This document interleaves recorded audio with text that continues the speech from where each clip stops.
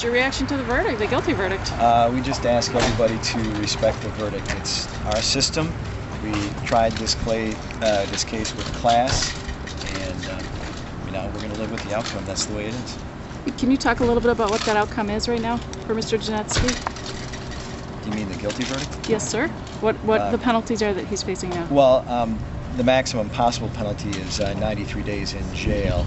But, I mean, first-time offenders, at least in this jurisdiction, usually sometimes get probation, often get probation, depending on the results of the substance abuse assessment, which you'll have to undergo by law. And then the judge will sentence them at a later date in time. Fines, other penalties? Yeah, there are fines and costs. The driver assessment fee from the Secretary of State is $500 a year for 2 years. It's actually $1,000 a year for 2 years on the 6 points on his license, which of course because of the implied consent issue, he's got 6 points as it is, and that won't be added on. And Judge Jordan, may or may not put him on probation, and then of course there are the court fines and costs that are part of it. Does the verdict surprise you, or what were you expecting? Does it surprise me?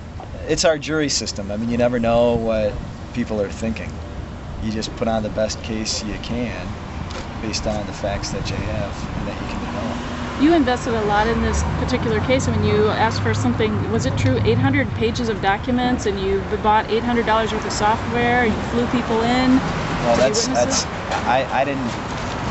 quite correct. I don't know that it's 800 pages. I know that we base stamped a little over 300 pages worth of documents, and as we heard from Mr. French today, we didn't get everything. Has Mr. Genetski talked about learning anything from this experience? I'm sure that's probably, everything in life is a learning experience, right? Does he have any concerns that this will affect his standing in the House? Well, he's certainly not the first lawmaker to be convicted of a crime. How about his campaign for re-election?